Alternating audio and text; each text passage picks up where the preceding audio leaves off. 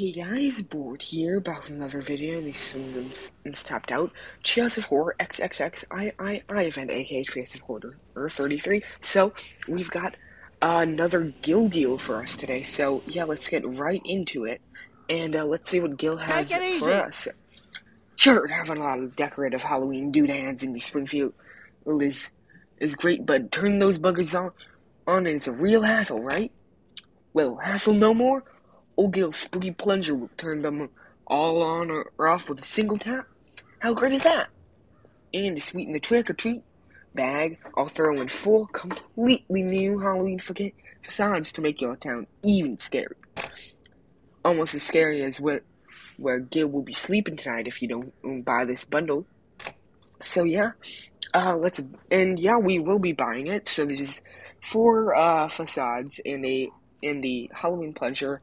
I do feel like this isn't worth, like 150 donuts, but whatever. So yeah, let's buy this.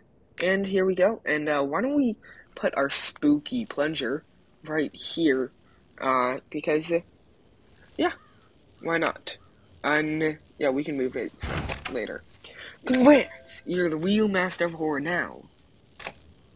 And by the way, I apologize for that horrible Gil impression, and actually I think we're gonna move the plunger somewhere else, but yeah, I'm actually very excited to see all of these decorations. So why don't we put our plunger right over here next to the House of Usher. But yeah, let's collect the plunger. All festive lights have been activated, and I love that animation for it. And I actually play some of the music for the Halloween thing. And wowee, I love that. Sadly, I don't have a Simpsons house facade, but first of all, we've got the brown house one, which just looks so cool, man. Like the coffin inside there, and the tongue coming up, the tombstone. Wow, that looks great. Obviously, we have our toilet paper, Flanders house from the prize track in last act, but then we have the blue house, which also just looks really cool. The witches in the bushes and the ghosts on top. Surprisingly, actually went for the Skinner house, which I'm surprised by. But my favorite part of this is steamed hams, which is really funny that they actually added that in. It's the skeletal Skinner house, which has some little skeleton guy, and then he's carrying some steamed hams. And as well, I believe there is one more. If I am not missing it. There we go. The Frady Cat Van Houten house, which yeah, it's just a bunch of pumpkins, but I really like all of these. I think they're really cool, and I think the Halloween facades just always bright up the town.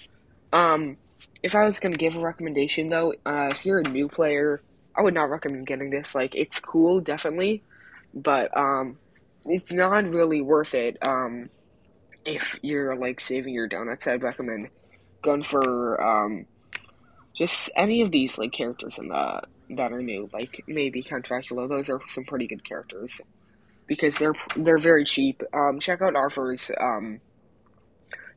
Arthur's video on the donut spending and saving tricks for other stuff. But I really like this, and for a bigger player who has more donuts, such as me, I think it's definitely a must-buy. But if you're not as big of a player, I wouldn't recommend it. But overall, I love it so much. They all look really cool. I think my favorite would have to be the Skinner house, just for the steamed hams, man. That's just really funny. But if not, the brown house, second place.